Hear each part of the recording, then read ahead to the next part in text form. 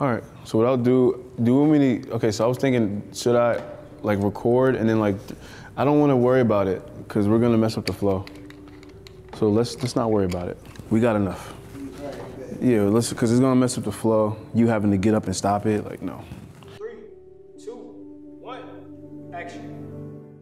I wanna know you. I wanna know you. I wanna know you for who you really are.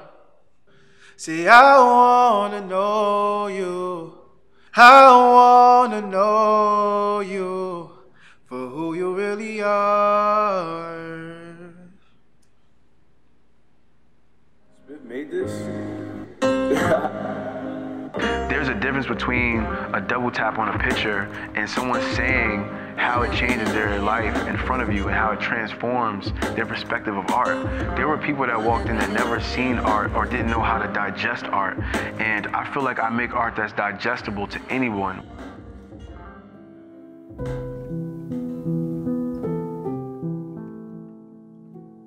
My name is Spiff Ellis. That is my name.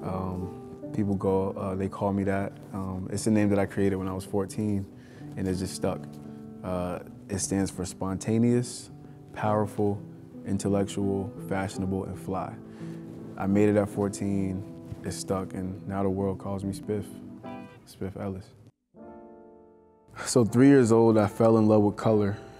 But I would say when I was 12, I started to develop emotions and become aware of them, like 6th grade. I started just drawing more, like every day.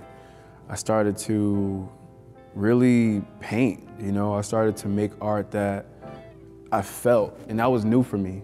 Because you know, when you're young, you draw like the sun in the corner of the paper, the little half sun, you know, the house, the stick figure, mom and dad, sisters, brothers. But I started to draw like things that felt like emotions and pain. And I was like, okay, I'm 12 years old, what is this?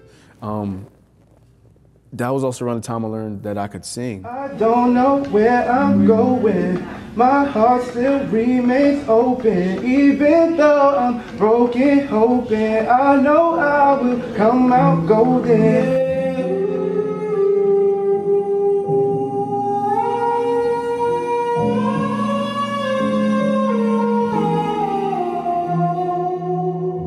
My teens were a lot. I spent most of my teens depressed, definitely suicidal. 13 to 18, 19, I'm impressionable, you know, and the world is happening around me. I have 6 siblings.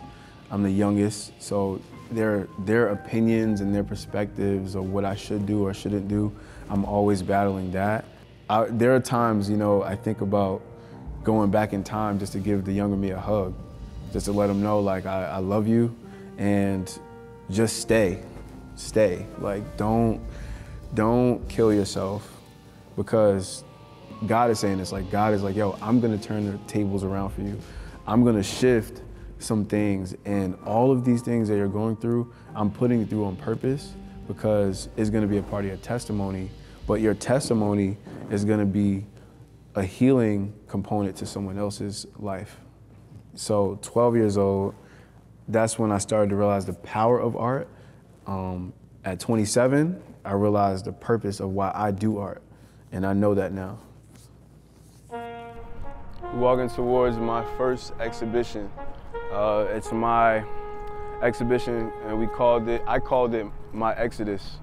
So this is very, very personal and emotional for me. It's up for the whole month of June, so I'm gonna show you guys some of my pieces, some of my paintings. The gallery came about all of just grace. I walk in with confidence, and I said, hi, my name is Spiff Ellis. I love what you have here. I would love to know if I can be involved somehow. I would love to do an event, you know. And she's like, yeah, you know, we do different events with different artists. Sometimes it's like a grouped exhibition where there's 2, 3, maybe 5 artists, and they're doing, you know, their work together in conjunction. And I said, nice. So I gave her my card, we exchanged information, and yeah, I left. Then I got a call, you know, she's like, hey, you know, we have a slot open, She said, it's just yours for the whole month of June. I was floored because it was a first for me. I used to walk around Brooklyn, Jersey, Queens, Manhattan, Soho, you name it, lugging around my big easel, 5 canvases, you know, shoulder pains, back pains, I'm hopping trains. Like, I've done all the groundwork, and I've always had to go and bring all my art to the show. But for the first time, all I had to do was show up.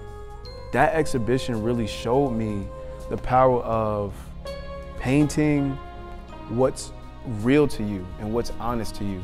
Because when I first started, I built my name just making cool art. So I'm drawing sneakers and Kanye, Rihanna, Chris Brown, like, but that wasn't solid food. So now my art is solid food, and it took some time to get here, but I realized that my audience is just God. Andrew, you are awesome, son. You are awesome. You're like your dad, boy. Thank you, man. Just like your dad, boy. My darkest moment ever was the death of my father. He passed away last year, right before his birthday. Yes, yes. Hello, world. Hey, Dad. How are you doing out there? I gotta ask you some questions. So, when did you start drawing? Age 6. I started drawing at age 6. Okay. What is art to you? It's art to me. The world is art. Everything you see is art. God is art. If you see everything around you, it's art. My father was the first artist I've ever known. He put me onto painting. He showed me how to draw. He showed me his paintings. He showed me the pain that he put into them. He taught me art. My father taught me art. Are you a fan of my art, your son? Son Andrew, yes, I'm a big fan. I'm his best fan. I'm his best first fan. Seeing him in the casket and seeing his hands, and they were crossed, I remember that same hand was the hand that would be over my hand and say, okay, you draw it like that. This is how you do it. You know, you shade there. And he would always be very intentional and very careful with how he would teach me. Moments like this, you know, when I'm having a documentary filmed, or even my art shows, or even my art exhibition, I feel like I'm doing it for me, and I want to build a life for myself and my future family, but there's an inkling of why, the fuel of why I do what I do, and it's for my father. Because he showed me art, and he defined art for me. Spiff Ellis, I'm your host of Marker Mondays, Marker Mondays, Marker Mondays, Marker Mondays. I don't even gotta say it, you know what today is. Marker Mondays. We do this every Monday at 4 p.m. Eastern time. Okay, we listen to cool beats.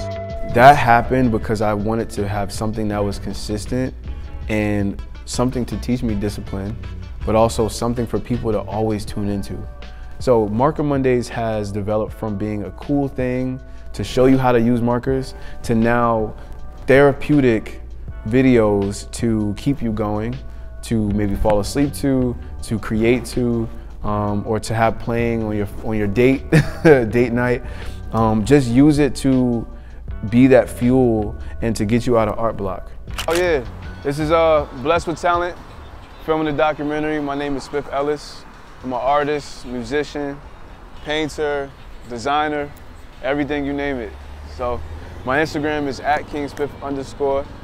My website is madebyspiff.com. Y'all just hit me, follow me, show me love, you feel me? Get out here. Nice to meet you, my boy. Nice to meet you, bro. Anything I can do for you? You got my card. I got you right here. Yeah, I'm gonna hit you. Man. All right, bro. Peace.